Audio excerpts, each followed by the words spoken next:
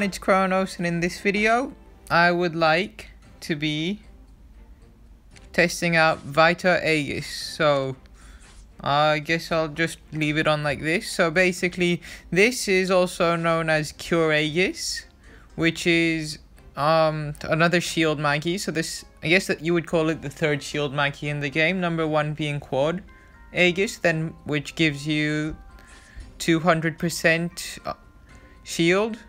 You have you then had Mono Aegis, which gives 50% shield. This gives this gives 100% shield, but also heals you. So this Maggie gauge does not fill up when shield is active. Quad Aegis, Maggie does not fill up. This Maggie gauge and other shield granting Maggie does not fill up while the shield is active, except for other Quad Aegis and Mono Aegis. So this basically means if you have it in your sub slot, oh my god, my dog's barking. If you have it in your sub slot, then it will, if you have a different Aegis in your sub slot, then it will be fine. But let's just see first how long it takes to charge up these Maggies. I guess we'll just test it out on a Reaper, because I'm not too sure how many things would survive being hit this many times. So let's see. Achievement quest. Hopefully the Dark Reaper isn't too dead. Okay, so now we'll just start with Cure Aegis. That takes 1, 2, 3. You know what? Yeah, something like this would always happen if I don't go for an original quest. So I guess we'll just use a shadow quest. It's so annoying when people lose connection. I wish they just let you carry on with the fight.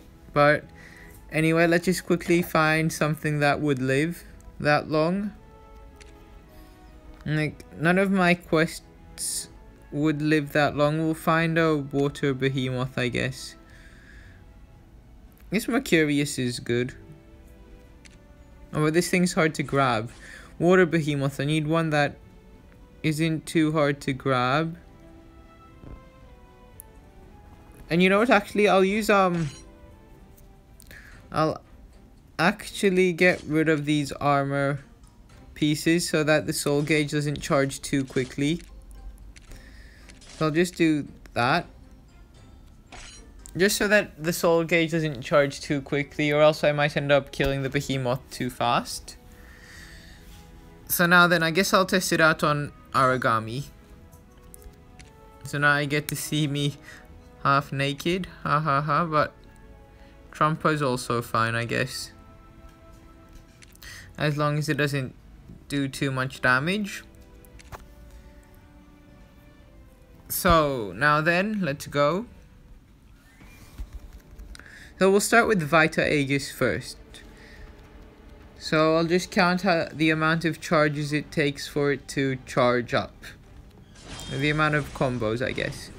And these are both unawakened, so it should be completely fair.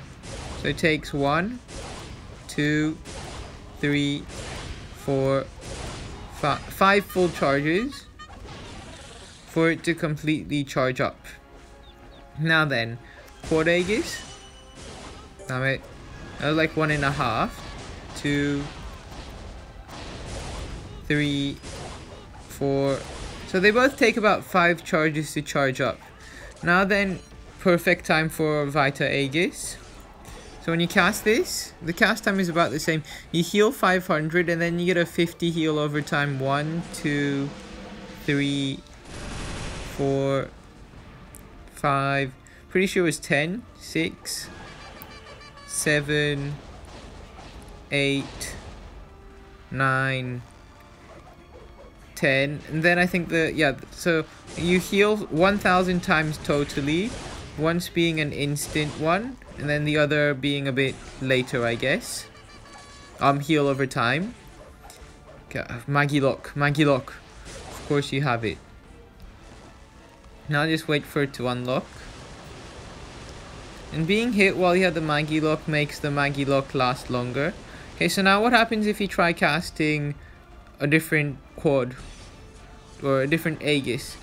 So yeah, nothing really happens. You don't get an extra shield. But for some reason you can't charge up this shield. I wonder if that overwrote it. I wonder if I can charge the Vita Aegis now. No, okay, so yeah, that's what happens. Now which one is, once it breaks obviously you can charge it again and this lag. But anyway, which one is better? So what do I think? I would probably think that Quad Aegis will be better almost all the time. Because when you're at like, let's say a top floor behemoth tower, you're basically going to be being two-shot all the time. So it's not going to be... So having a shield that gives 100% your health would mean that you can only survive two extra hits. So that won't be too useful when it comes to tower. So if you already have a Quad Aegis, then you're probably better off using that. But then let's say you have a weapon, Gorinich's spear. So with weapons that only have that don't have a heal slot, I would probably say that it's safe to use Vita Aegis. It's probably a lot better to use Vita Aegis. So you also have this weapon. So I would definitely change Quad Aegis to Vita Aegis. If you have the Leonid set and you always seem to not survive too well, I would definitely recommend Vita Aegis a lot more, because you also heal. So and after the shield breaks, you can obviously quickly charge it up again and heal. So yeah, is it worth it? Well, it's Quad Aegis is probably not going to come back anymore, especially since Vita Aegis has been released. So now if we try using this, so I'm not going to try using it in tower. This is going to be more of like a talking video. And again, Vita Aegis would also be pretty nice against a behemoth that has poison. So let's say you're up against what's it called? Let's say you're up against, what's that thing called? Urami. So if we go against Urami here, we'll go open a shadow quest. You'll take poison damage, right? So the Cure Aegis, I'm just gonna call it Cure Aegis because I've been playing JP for like quite a while, as you guys know, and it's been Cure Aegis. So calling it Vita Aegis all of a sudden really messes my head up. But anyway, once this loads,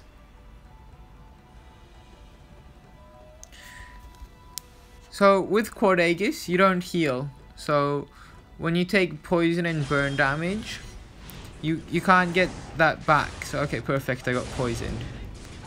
So right now I take 63 poison damage every so seconds. So if I get Cure Aegis up,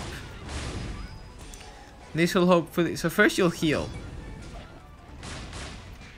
And now the poison damage as well.